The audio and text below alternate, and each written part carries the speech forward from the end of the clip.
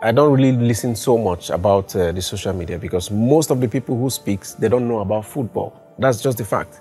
And the little ones who speaks that I listen to, I still try to look around the situation. I think the whole thing is bounced back to the coach, because if you put a player on the standby list, it means you are aware and you know what this player is going to do for you.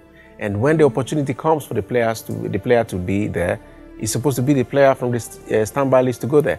I think he listened so much about social media and all the whole things. That means the decision you took was not really, you're not sure of the decision you're taking, because it doesn't happen anywhere that you have a player on the standby list, the same position of player that is injured, and then you don't call the player to come. So I think there was too much influence on him rather to take someone else or something and all that, but I really don't care about it. After that, I didn't speak to anyone, and I just said, let me just take this, that it didn't happen. So I just allow it to slide.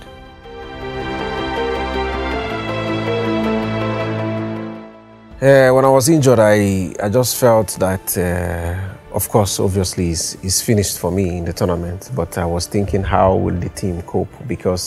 Not because of I'm leaving and they cannot meet up, but in this kind of situation and the very high intensive game, anyone who is coming in is going to take him time for him to really adapt to that situation.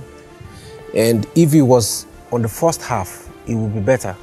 The person will play, get his confidence, and then try to fit up in the second half. But it happened in the second half, and there was a little time for team to adapt. And we already had a team. We already understood ourselves. We managed the game in the first half. You could see that it was a goalless draw, and we managed the game, and everything was perfect. So, but at this point, when I went out, I was just thinking on what is going to happen. And when I was going to the hospital for scan, when I just got to the hospital, I just saw 1-0. I said, oh God. Before I know, another one again, and then I said, it's finished. But it was a fantastic tournament, and you could see that we had a team. Even in as much as we don't have the best team as at that point in time, now, even the team we have in Super Eagles now is even much talented than the team we have as at the World Cup then.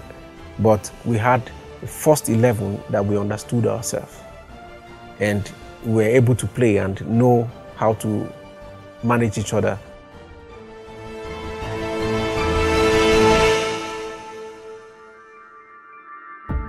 Steven Keshi. Not because we won the AFCON, but he's a coach that I have seen, not like a coach, also like a father and a mentor. Somebody who will give you that boost that you don't even think you have, but when he gives you the boost, you will know that you have it in you. I give you an example. When we got an issue about Efe Ambrose, he got suspension. Keshi doesn't have an option on how to play the game. He called me to his room and he said to me, Onazi, you know I believe in you so much, and I know you have so much quality to give to this team, irrespective of any position. Today I'm giving you a responsibility. I want you to take it. You are young, but I know you can be able to take the responsibility. I want you to go and play right full-back position. You could remember the game. I was shocked with his statement. But with what he has said, he gave me extra boosts that I could be able to do this. And we played the game, and it went out well. So this is what I'm talking about, is somebody who can give you a mantle and tell you that you can do it. He will support you in every area that you want. And so this is the kind of coach. In football, any player who gets the backing of a coach and support, there's no how, even if you don't know how to play, you will know how to play in the next couple of games, because he will encourage you. You do bad, he will keep you, encourage you, do until when you get it right. That's what a football player needs.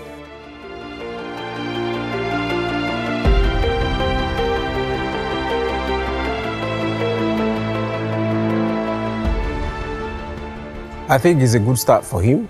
He started with a very good tempo, and he's taking the bars very high. And what I'm praying is that he maintains that same level. He's a very good coach, experienced coach, and he wants to make really good changes. From what I heard he's a very disciplined coach and all that. I've not seen it. And if opportunity comes for me to work under him, why not? I will do that gladly, because this is my country. Whenever they call me, I will always answer. And I just pray that everything that he's doing, we just maintain that same level. I will advise that he should also keep in that discipline and that principle that he has in the team. The team has done well. Of course, if they can score those teams, even 20, I would advise that you should score them 20, because football now, the only way you can be respected is only when you beat a team like this so much. You could see that when we had the qualifiers for the World Cup qualifiers, we were almost out when we played these guys almost 4-4, and another team too as well. So these are teams that they don't even mention in the football world, but now it's difficult for you to play with such kind of a team. So if Nigeria if they finish the score and they hear that we won 2-1, you will say, we are playing this country and we are playing 2-1. But when it was like 10, some people were calling me, your brothers are beating some people 10. What, are they angry or what? I say, yes, this is how it's supposed to be. Because when we play 2-1, you that will call me and say, come on, this country, people are winning 2-1. You understand? So for me, it's very, very important, and you win with respect.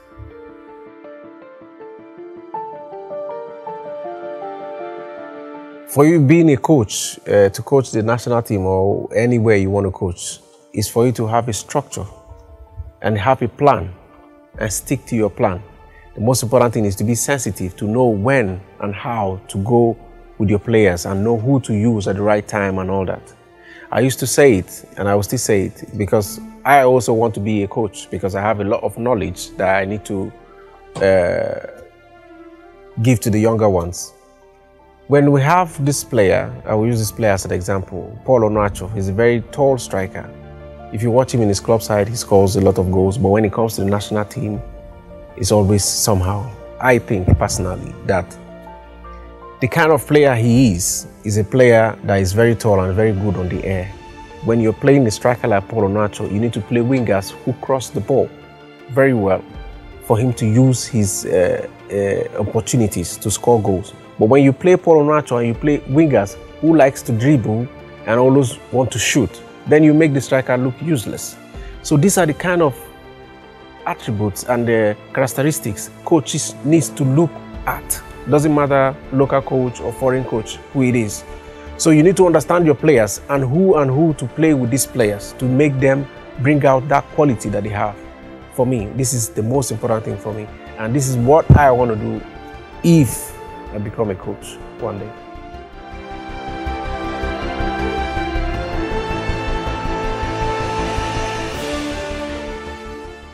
For sure, 100%. I don't know if I go to the national team today, the coach will say to me, okay, Onazi, you start 100%. But for sure, I think as far as it's football and what I know, there's nowhere I can go, I cannot start and play football right now as it is, because I'm 100% fit, I have no issues whatsoever, and I'm training good, and if the opportunity comes, I'm there.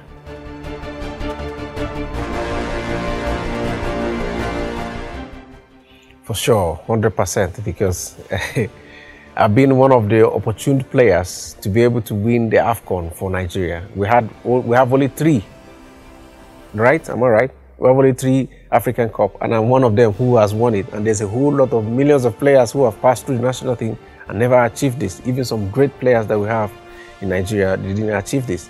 I've been to the World Cup twice, and I've played lot of games with a lot of great players. So for me, this is a lot of achievement for me. I'm not sure if I'm going to make the next World Cup that is coming, but of course, there's still opportunity to play AFCON again, and if the opportunity comes for me, I will take it with my 2 hands.